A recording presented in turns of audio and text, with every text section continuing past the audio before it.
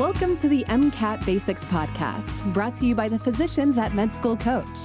Each week, Sam Smith breaks down high-yield MCAT topics so you can score as high as possible on test day. Hello, I am Sam Smith, and this is Sam's MCAT Basics. This podcast covers the most important topics put out on the AAMC MCAT each year, and I determined this list by going through all the official practice materials that the AAMC puts out, and also some third-party practice material, and just put together this big list of topics that consistently kept on showing up, and ranked those topics and made podcasts out of it. This podcast is the first in a series of podcasts covering genetics. So this one's going to cover some basic laws that rule genetics, evolution, chromosome theory, mitosis and meiosis, and you should definitely pay attention there because that's a huge topic on the MCAT. And I'm also going to cover inheritance patterns. And this is one of those topics that's going to be super high yield. You're going to see at least 5 of these kind of questions on the biological and biochemical foundations of living systems section of the MCAT. And just a note, it is very information dense. So listen to this multiple times, listen to it forwards, backwards, inverse, whatever you got to do to get the information into your brain.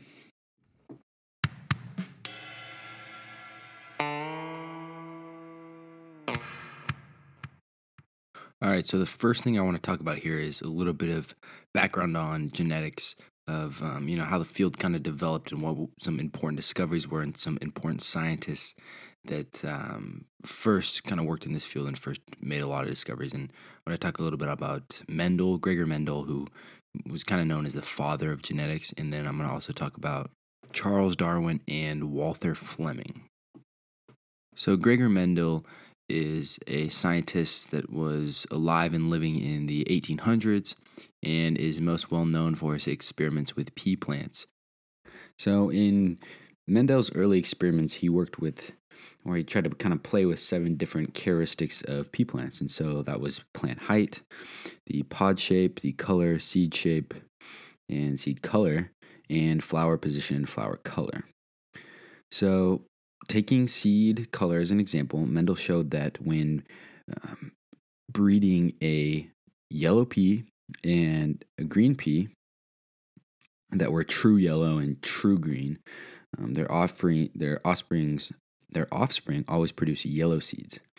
However, in the next generation, say you took these yellow-seeded offspring that you just made and you breed them, he noticed that the green peas appeared in a ratio of 1-3. So there was 1 green pea and 3 yellow. And so to explain this phenomenon, Mendel coined the terms recessive and dominant to refer to certain traits. And more importantly for the MCAT, Mendel came up with 3 different laws. And first of all, it's important to note that all of the 3 of these laws have exceptions, but they laid the groundwork for modern genetics. So the first law was called the law of segregation, that said that each inherited trait is defined by a gene pair. So parental genes are randomly separated to the sex cell, so that sex cells contain only 1 gene of the pair. Therefore, the offspring inherits a pair of these alleles, 1 from each parent. And the second law that Mendel came up with is called the law of independent assortment. And so this basically says that genes for different traits are sorted separately from one another so that the inheritance of one trait is not dependent on the inheritance of another trait. However, we now know that certain genes can actually be linked together. That's important to remember when you are thinking of this law, that's a major exception. And lastly, Mendel came up with the law of dominance that says an organism with alternate forms of a gene will express the form of that gene that is dominant. And so I will later on discuss some of the exceptions to that law. Importantly, though, know those laws for the MCAT. The next important figure in genetics I want to talk about is Darwin. So Charles Darwin came up with the theory of evolution. So he visited an island. I'm sure you know the story. I believe it was in Galapagos, and was basically going out and checking out all these different bird populations and noticing that these birds all had these certain features that gave them advantages based on where that certain population lived. And you notice, though, that they were all, I think, from the same species, or, they're all the same birds, but he basically said they diverged at some point. They all started living in different places, developed their own distinct mutations that had advantages. So he had five main observations when he was formulating his theory of evolution. It was, number one was that all species have such great potential fertility that their population size would increase exponentially if all individuals that were born go on to reproduce successfully. In other words, animals are not limited by their fertility. They can make babies easily. He's getting at the point here that animals must be able to survive for long enough in order to reproduce. They're not limited by their fertility. Instead, they're limited by their survival. Number two, he recognized that populations tend to remain stable in size, except for seasonal fluctuations. A good example of this is how the population spikes in, I believe it is August, and so in the U.S., and so you can look back and say, okay, well, August babies were most likely conceived in early February. And so you look back, what happens in early February? Well, it's the Super Bowl, you probably guessed. So what happens is these people, based on that time, everyone gets very happy, gets excited. The men get very excited, and they have lots of babies. And so that would be an example of a seasonal fluctuation. And this example was completely made up, but you get the point. Darwin's third observation was that environmental resources, such as food and shelter, are limited in these populations he was observing. And the fourth observation was that individuals of a population vary very extensively in their characteristics, to the extent in which there's no two individuals that are exactly alike. And this impacts their own ability to survive and reproduce. And his fifth observation was that much of this variation between individuals is genetic and therefore heritable. On this basis, Darwin formed his theory of evolution. He coined the little phrase descent with modification, which basically is the idea that its species change over time, which give rise to new species, which all share a common ancestor. And he said that that the mechanism for evolution is natural selection. Natural selection is the idea that organisms that are better adapted for survival in their environment tend to live for longer, and because they live for longer, they tend to produce more offspring. I want to make it very clear here too. It's not, natural selection doesn't work because it makes something live for longer. Natural selection could make an organism live for longer, but if it diminishes their ability to reproduce, it's not going to be natural selection. So natural selection hinges on the fact that it helps organisms produce more offspring. That's the biggest key, more offspring. All right, so now that I've talked a little bit about the early important genetic figures, Mendel's work, and then also the theory of evolution put out by Charles Darwin, I'm going to talk about chromosomes and DNA.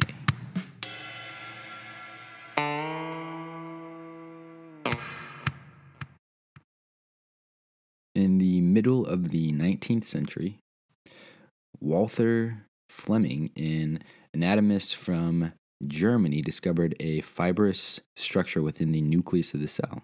He named this structure chromatin, but what he actually discovered is what we now know as chromosomes. And so by observing this chromatin, Walther correctly worked out how chromosomes separate during cell division, which is mitosis. And later on, American Walter Sutton found it possible to distinguish individual chromosomes undergoing meiosis. And he did this by looking at the testes of grasshoppers, and he was able to correctly identify the sex chromosome. And in the closing statement of his 1902 paper, he summed up the chromosomal theory of inheritance based around 3 principles. Number 1, chromosomes contain some kind of genetic material. Number 2, chromosomes are passed from parent to offspring. And number 3, chromosomes are found in pairs in the nucleus of most cells. And during meiosis, these pairs separate to form daughter cells. And he also noticed that during the formation of egg and sperm cells, chromosomes separate. And lastly, he noticed that each parent contributes 1 set of chromosomes to its offsprings. So, one important thing to obviously know for the MCAT is how many chromosomes humans have. So, humans have 23 pairs of chromosomes called homologous pairs. So, that's 46 in total individual chromosomes. And each of these chromosomes has 2 chromatids. So, and these are called sister chromatids. So, you have 92 chromatids. And during active cell division, when the cell is replicated its DNA and it looks like that classic X you've seen, this is when it's got that 92 chromatids. However, after the cell has undergone division, it only has 46 chromatids because you no longer have that replicated copy of the chromatid. And you'll definitely get a better understanding of this when I start to talk about mitosis and meiosis.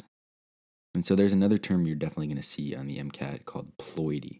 And what is ploidy? Probably the most confusing questions I've seen on the MCAT are about ploidy. And so ploidy is the number of sets of chromosomes in a cell. So for humans, we have 2 sets of chromosomes, one from our mother, one from our father. So we are said to be a diploid organism. And so you have to remember this is sets of chromosomes we're talking about. We're not talking about sister chromatids. That has to do with something else. So when you think about sets of chromosomes, think about ploidy. Another example of ploidy is trisomy 21. So this has been implicated in Down syndrome. So that's when we have 3 different chromosome 21s, again called trisomy. Think about ploidy. That's 3 sets of chromosomes.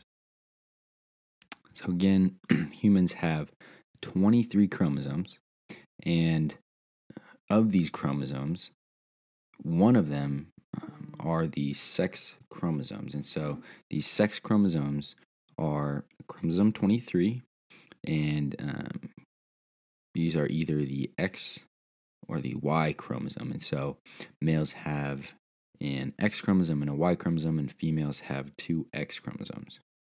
However, something important to remember, something that I didn't really know, is just because a male has a Y chromosome doesn't necessarily mean that all of the genes related to male characteristics come from that Y chromosome. It's a little more complicated and convoluted.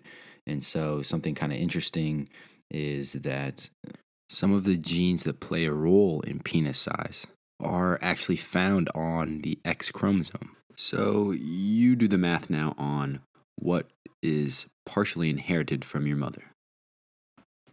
It's worth noting, too, that it might not exactly work this way. If you know more about this topic than I do, don't be mad at me. But I thought this was kind of an interesting example of how not all genes on the Y chromosome relate to, giving you your male characteristics. Another important little subtopic here I'm going to mention is X inactivation. And so you might see this at some point on the MCAT. So as I just said, women have 2 X chromosomes. However, your body needs to make sure that you don't produce twice as much of the proteins encoded by the X chromosome, right? Because you have 2 of them. Well, one of these X chromosomes is inactivated. And so once it's inactivated, it becomes what's called a bar body. And the bar body is transcriptionally inactive and tightly wound heterochromatin. And so, what is heterochromatin?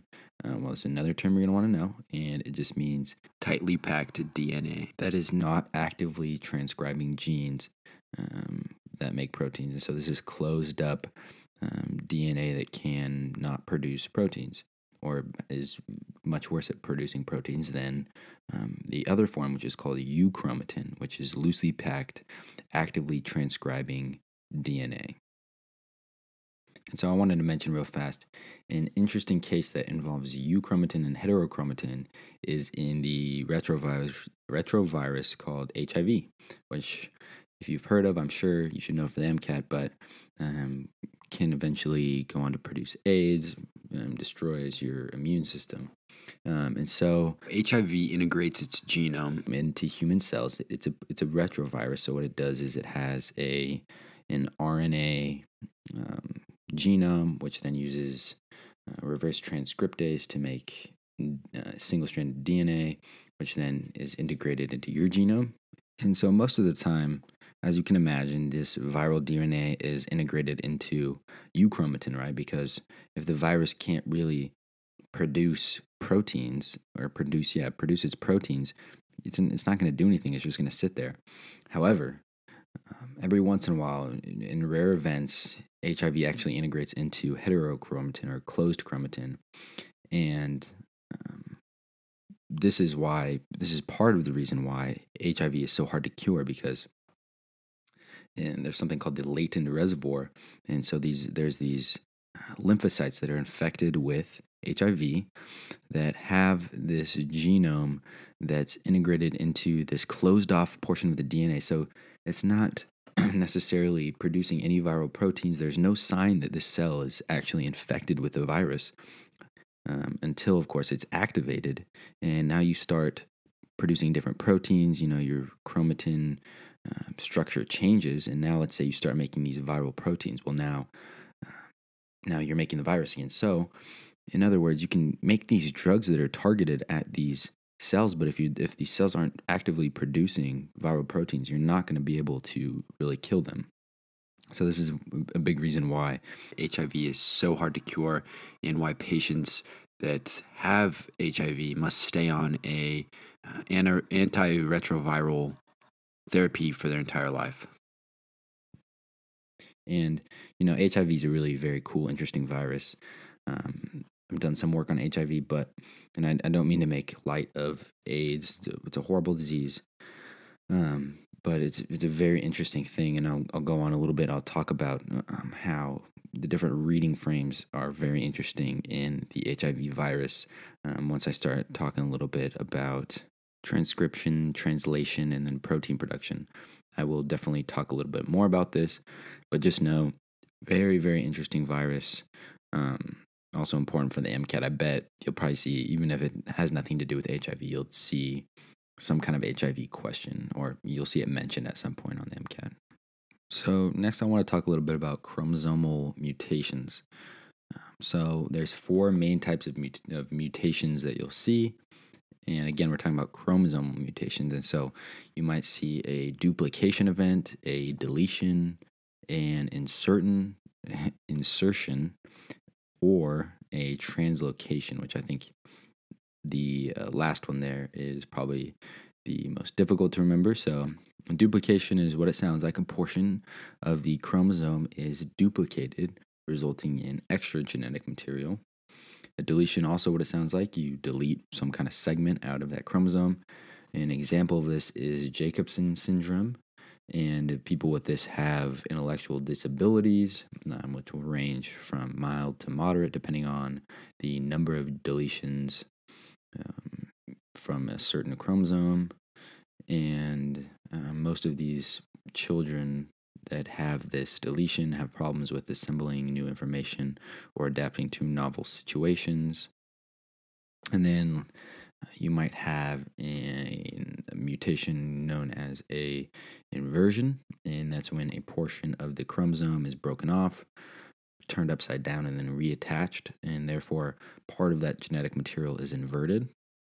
And lastly, the last mutation, called a translocation, is where a portion of one chromosome is transferred to another chromosome. And so there's two main types of translocations that you're going to need to know. The first is reciprocal translocation. That's where segments from two different chromosomes have been exchanged. And this is like the holiday cookie party. So, you going around, you're exchanging cookies with your friends. Your friend gives you a chocolate chip cookie, and you give them, a ginger snap or whatever. So you get some, they get some. The other type of translocation is called a Robertsonian translocation. And so that is when the short arm of one chromosome basically flops with the long arm of the other chromosome. So you take two chromosomes and you trade long arm, short arm, and you basically create one chromosome with two long bits attached at a centromere, and then another chromosome with two very short bits. And so you can kind of think of this as, let's go back to the cookie party example. And this is basically where, let's say you bring a plate of cookies, and your friend only brings one cookie to the cookie party. And yet they go around and they grab a plate, and then they go collect 10 different cookies from everyone who's there, but they only showed up with one. Shit ain't right. In humans, these only occur with chromosomes 13, 14, 15, 21, and 22. So I'm gonna talk a little bit about what a centromere is, but that's essentially just the center of the chromosome. So this is like, if you think about the chromosome as an X, this is where all those lines connect, is the centromere. Alrighty, now that I talked about chromosomes, let's talk a little bit more about chromosomes, really. But let's talk about mitosis and meiosis. So a cell's life is divided into two major phases. And to keep in mind, this is for eukaryotic cells, or cells that have a nucleus. So these two main phases are interphase and the mitotic phase. Interphase is further divided into three other stages called the G1 phase, the S phase, and the G2 phase. In the G1 phase, cells increase in size, and the G1 checkpoint control mechanism ensures that everything is ready for DNA synthesis, which is the S phase. And so during the S phase, DNA replication occurs. And then the G2 phase is the gap between DNA synthesis and mitosis. So the cell continues to grow, and the G2 checkpoint mechanism ensures that everything is ready to enter the M phase, or mitosis. And so, as I was saying, the other main phase of the cell life cycle is the mitotic phase. So after G2, the cell will enter the M phase and undergo mitosis. Mitosis is somatic cell division. So essentially, this is the division of your somatic cells, which are the cells that are not your gametes, or are not your cells that can go on to produce babies. And so mitosis is further broken down into 4 stages, and you can remember this. Remember the abbreviation PMAT, and that'll kind of lead you through these steps. So the P is prophase, the M is metaphase, the A is anaphase, and the T is telophase. PMAT. So let's start with the first stage. What happens in prophase? So in prophase, the nuclear envelope breaks down, chromatin condenses, the centrosomes separate, and the mitotic spindle is formed. So you can picture this wild kind of flowy chromatin condenses into these X-shaped chromosomes, your nuclear envelope starts to disintegrate, boom, and then your centrosomes separate, and again, your mitotic spindles are formed. And then the next stage, metaphase, kind of what it sounds like, the DNA or these chromosomes meet at the metaphase plate. And so I remember, metaphase, they meet at the metaphase plate. And this is due to the mitotic spindle pulling these sister chromatids via kinetochores. And so if you remember, kinetochores are these little center parts of the chromosome. So these mitotic spindles attach to the kinetochores, and they pull these sister chromatids to be able to line up at the metaphase plate. And then moving on to anaphase, once the chromosomes are all lined up, the centrosomes push out and the microtubules shorten, and this pulls the sister chromatids apart. So again, sister chromatids line up at the plate. Anaphase is pulling those sister chromatids apart.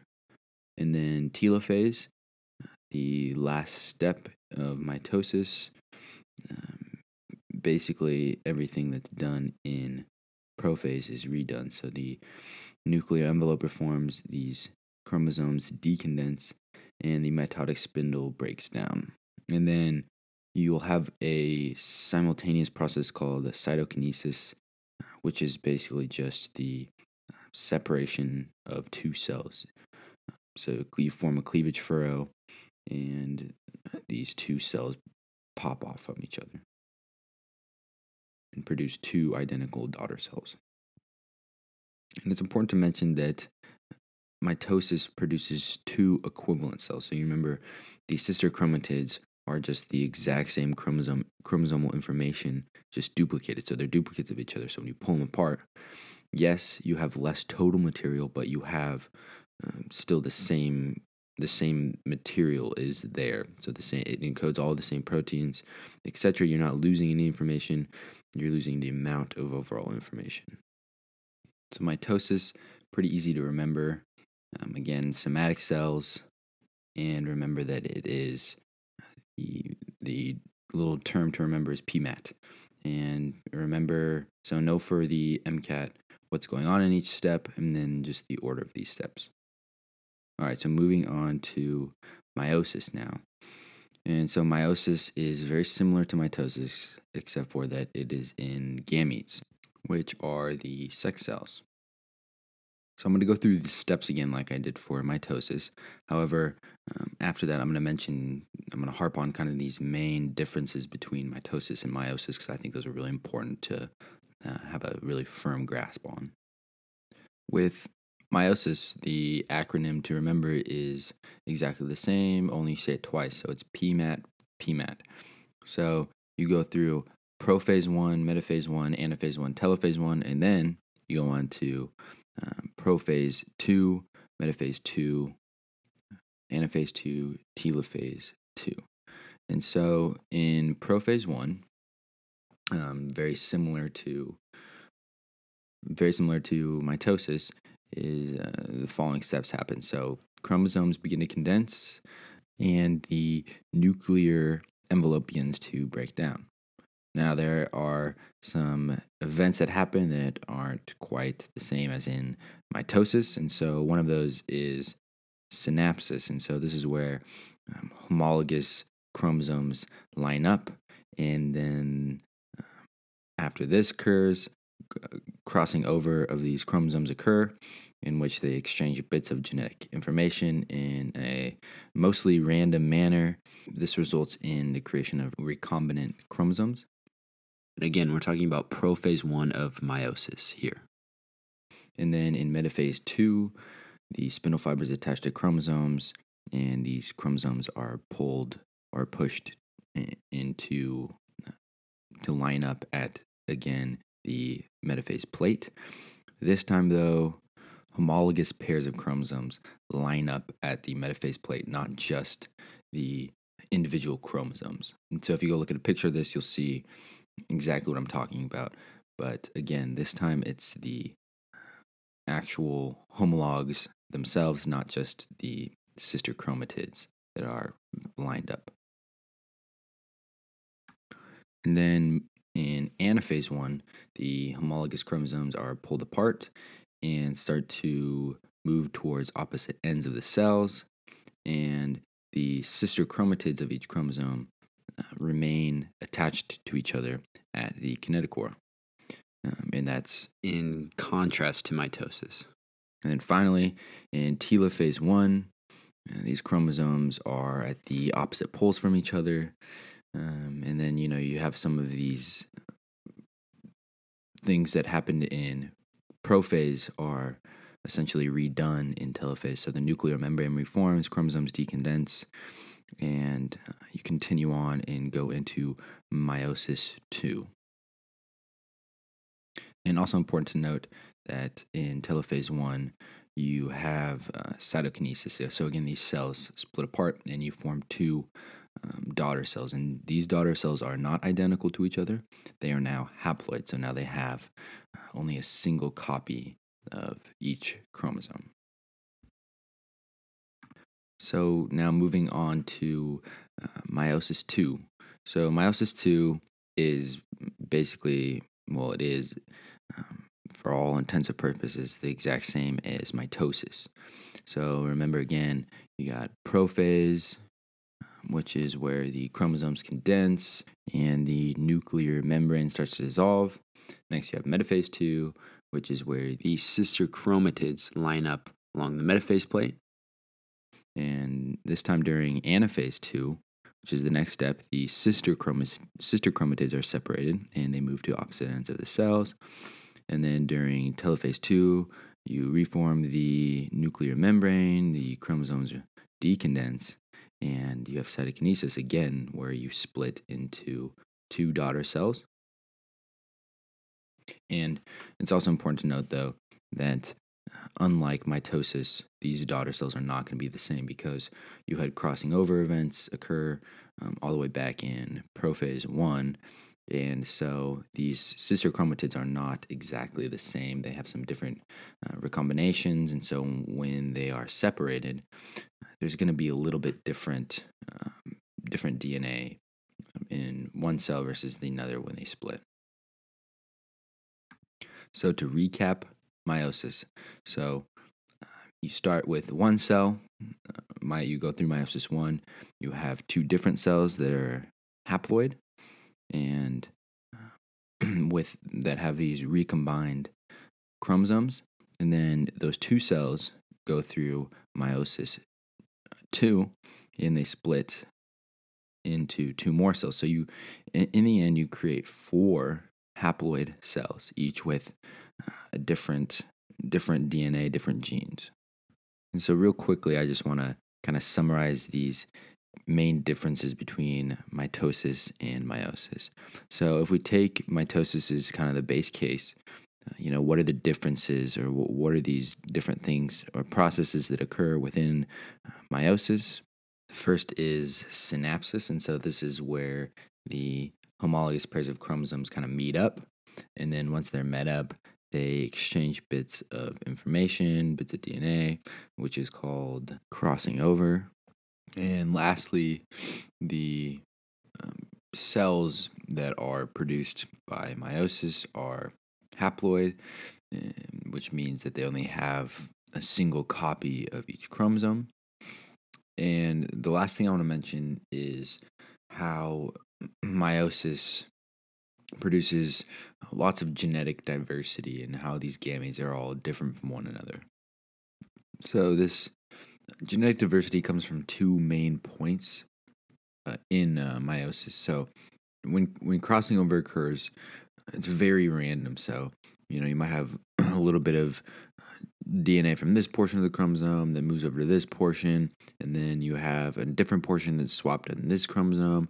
So different chromosomes cross over at different points. It's random. So that's the first factor that contributes to genetic diversity during meiosis. And then the second is that these homologous pairs line up or orient in a random way. So in metaphase 1, as I said, these homologous chromosomes line up at the metaphase plate. And so you might have one of these line up on, the right side of the plate, the other the left, or you might have the other way around. And then when these chromosomes are pulled to the poles and cytokinesis occurs and these individual cells form, the chromosome that was on the right is going to be in the cell on the right, as the chromosome on the left of the metaphase plate is going to be in the different cell. So that lining up is random, and so you're going to randomly receive one of these chromosomes, and there's 23 different chromosomes, so you're going to receive kind of a random assortment of those 23. So some are going to go to the cell on the right, some to the left, and again, that lining up is random, and that contributes to genetic diversity. And just to illustrate this point, this random orientation of homologous pairs of chromosomes alone, without even considering crossing over, allows for over 8 million different types of possible gametes. So just keep in mind that alone contributes a lot to genetic diversity. All right, the next thing I want to talk about and kind of clear up are these three highly similar terms that are kind of confusing, at least to me when I was studying. These terms are centrosome, centromere, and centriole. And you've probably heard me say these a few times during this podcast when I was talking about mitosis, meiosis, etc., talking about chromosomes. So the centrosome is an organelle that produces spindle fibers that are required for cell division. And the centrosome contains two centrioles, which are these cylindrical organelles that live inside the centrosome, and two of them again make up one centrosome. And then lastly, we have the centromere, which is the region of the chromosome where the spindle fibers attach during anaphase. So now that I covered meiosis and mitosis and cleared up a few confusing terms, I want to talk about genes and phenotypes.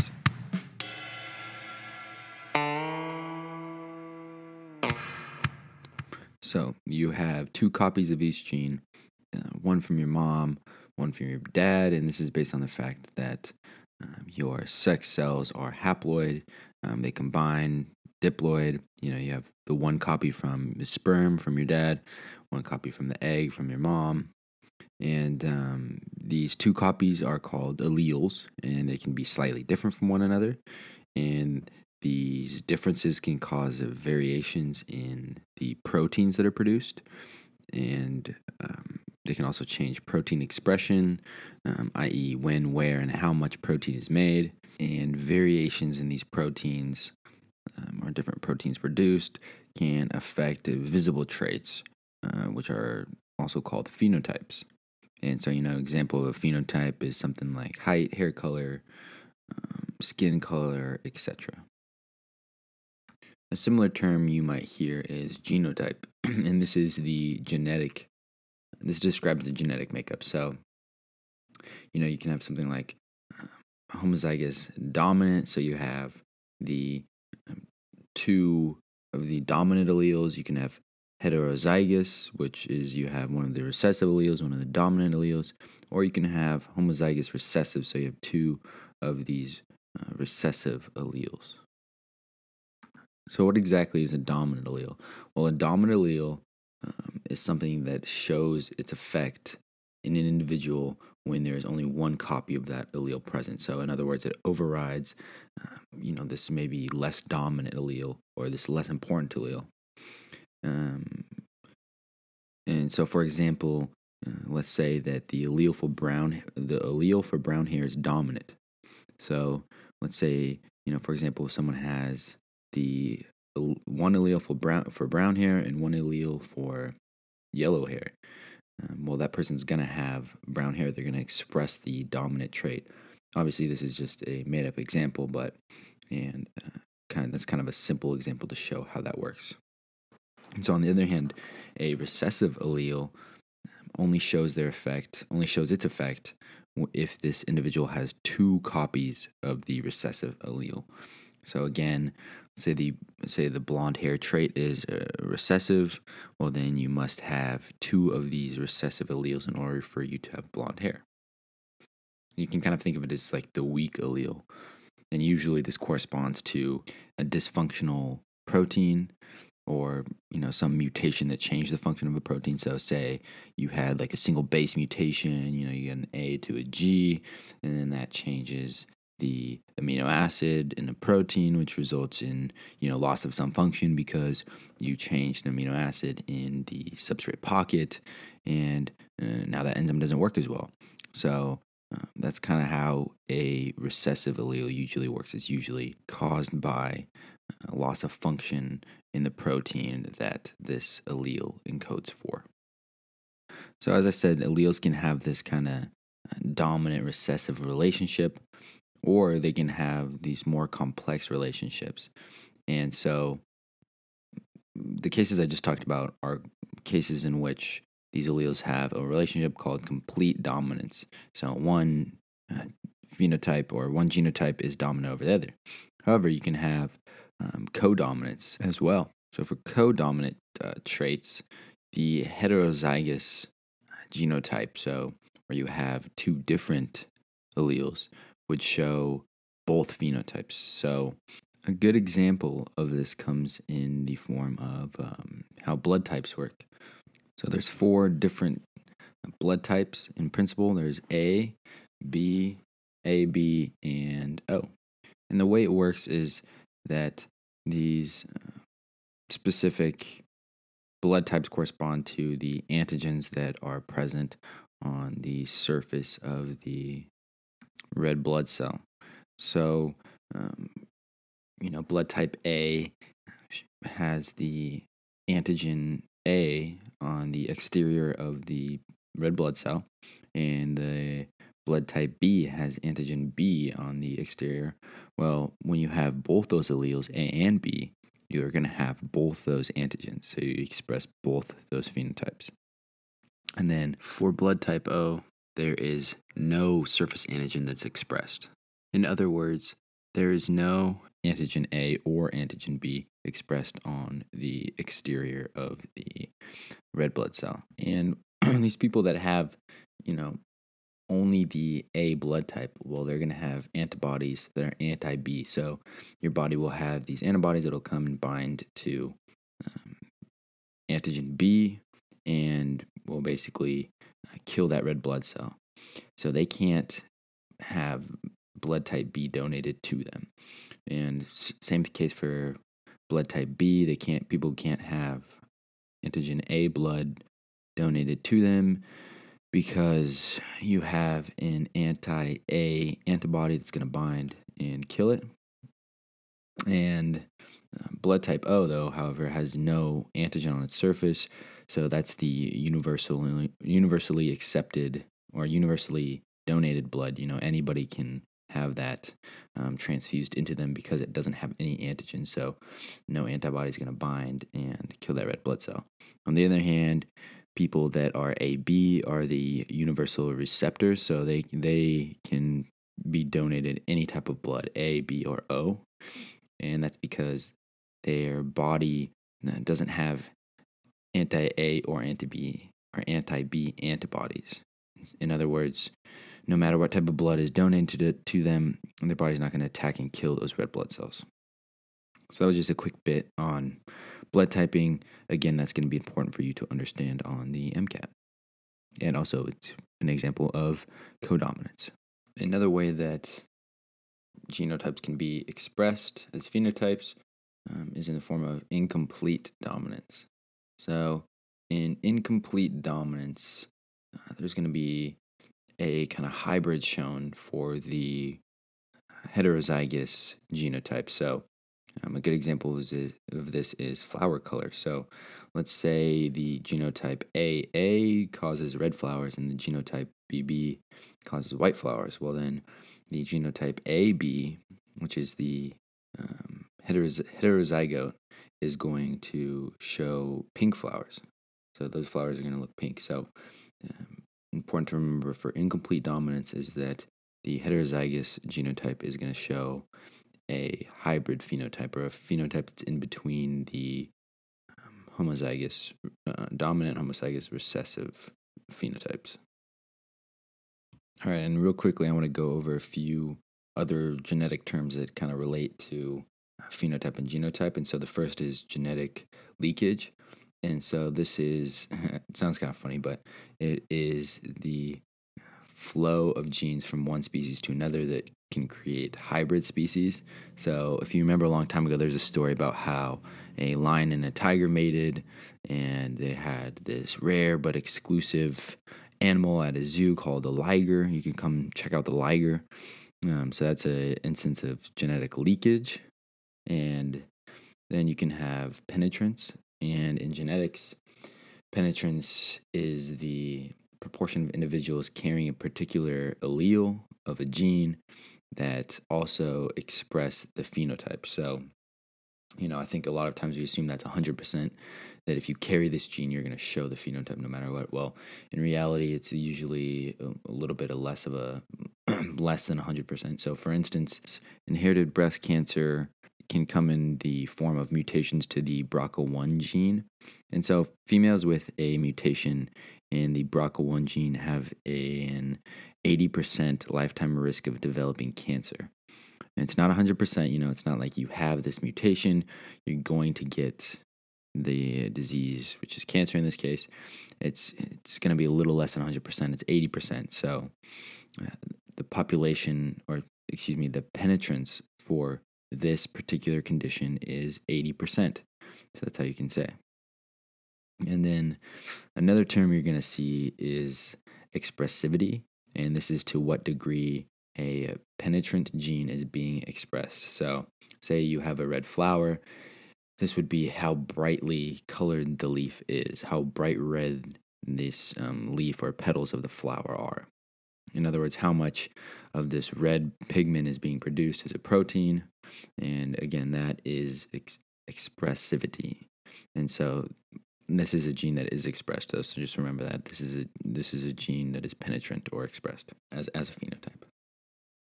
All right, so that ends it for podcast 7A on genetics. I'm going to talk next podcast a little more about genetics. I'll talk a little bit about inheritance patterns, sex-linked traits, what those look like as they're inherited from generation to generation. I'll move on and talk about gene expression, the regulation of gene expression. Then I'll end by discussing some of the common laboratory techniques that are used in molecular biology in terms of studying genetics and gene expression that you should know for the MCAT. As always, thanks for listening to the podcast. Hope it was helpful in your studying.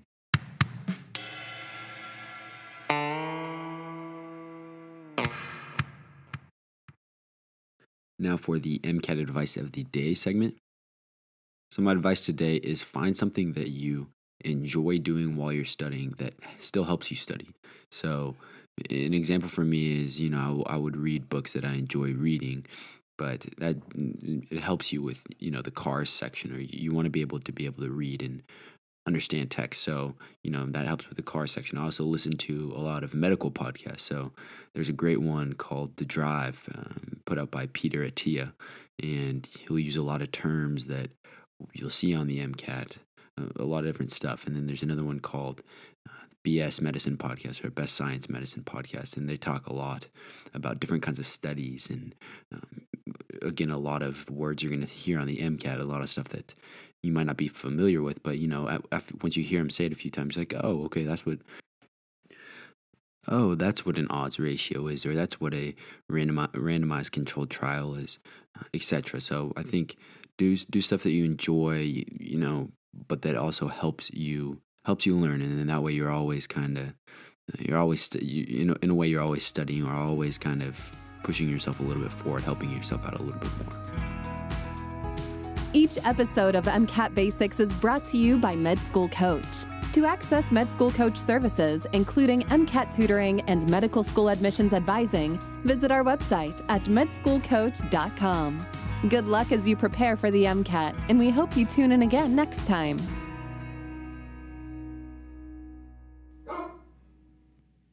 Come on, Murph. I'm trying to podcast over here, dude.